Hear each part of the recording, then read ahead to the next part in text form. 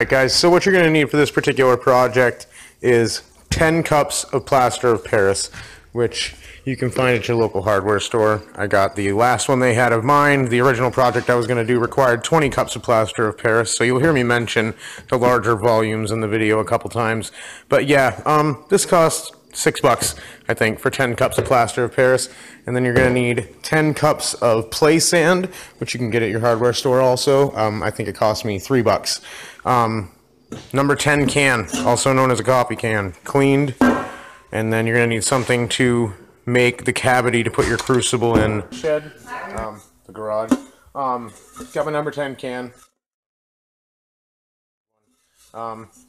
Remove the label from it. Gonna finish up taking that off, and then I've been keeping nails in it. You're probably not gonna. Yeah, I guess you can see in there.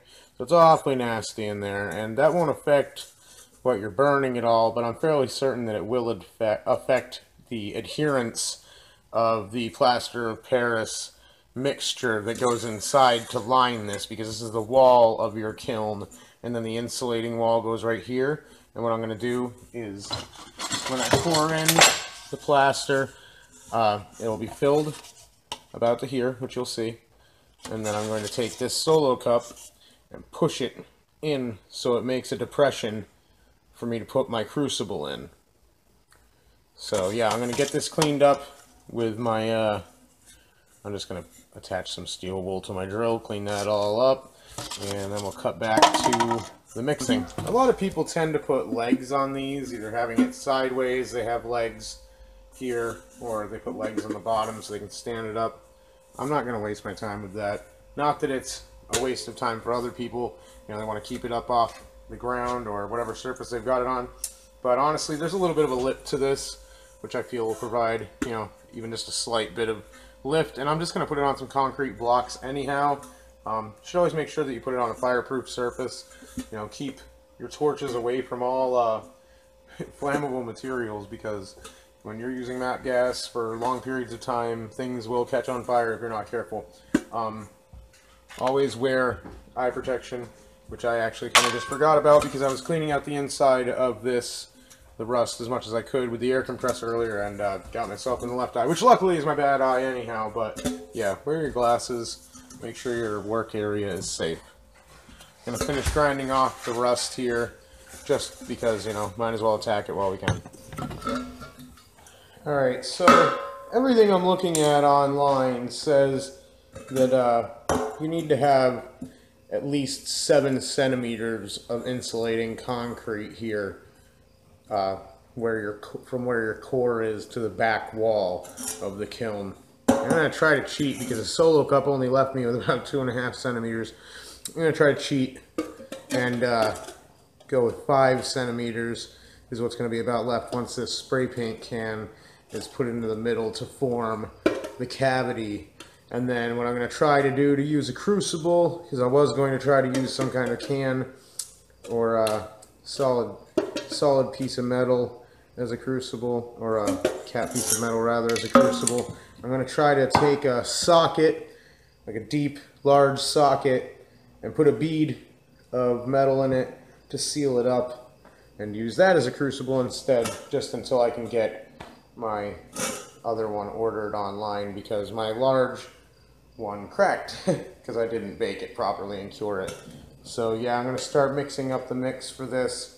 We're going to try to go, 5 centimeters instead of 7. I mean, the worst thing that's going to happen is it's going to crack, and considering that we'll be keeping an eye on this the whole time that it's being used, cracking won't be an issue. There'll be water nearby and different, implements to deal with fire or whatever may result from it. I don't think it'll ever get up to, a temperature where it's going to explode all of a sudden. So yeah, I'll get back to you and start mixing up that solution.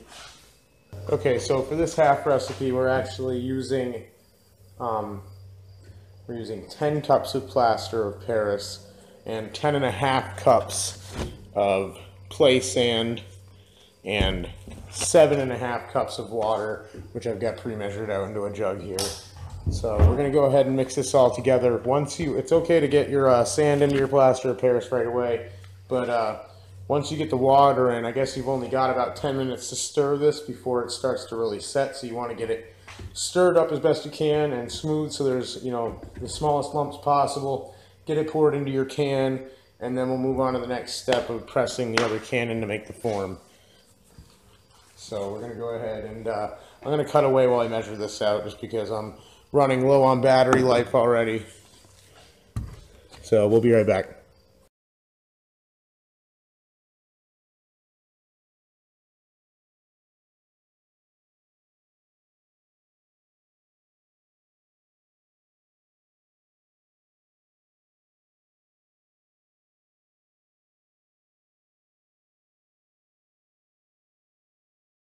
Sorry about that. So this is what you want it to look like. And I can just get something to stir it up with here.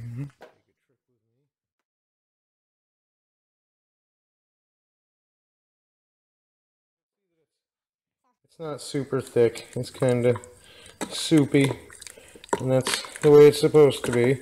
It's going to take a few hours to you know, settle. Once it starts setting very quickly, but to harden all the way, it's going to take a few hours. So get the camera set back up, and then we'll get it poured into the what is going to be the kiln, rather.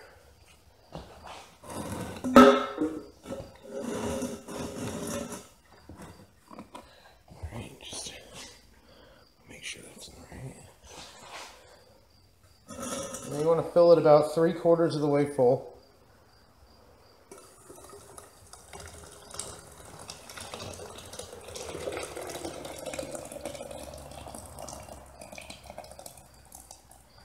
And you're going to have some leftovers, but we're going to hopefully use that to make a little lid.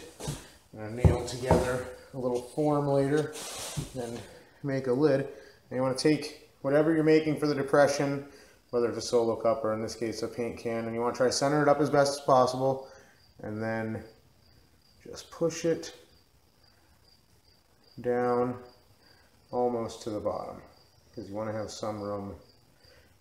I'm going to go to the bottom and then find where the bottom is, and then just come up about 5 centimeters. And then it's a matter of holding still for a few minutes.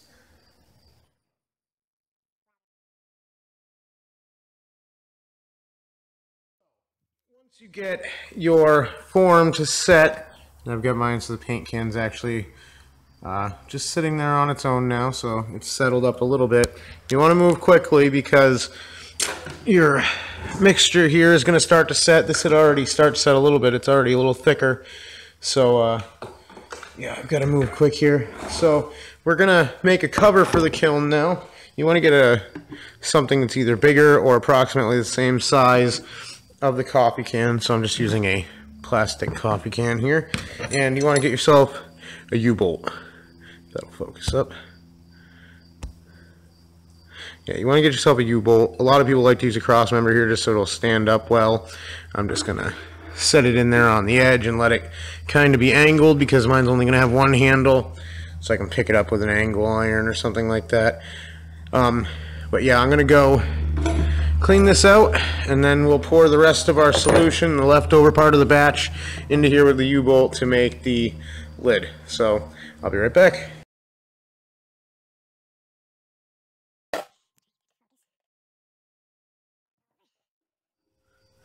Set that right there at a bit of an angle, and that'll leave us free. We're actually going to drill with a hole saw just a little tiny hole right there, so we have a vent for the pressure and the heat in the cover, and also that way we can add material to the crucible as it's warming up instead of having to remove the cover every time. Yeah, this stuff's really starting to set, so I'm going to stop talking and get to pouring.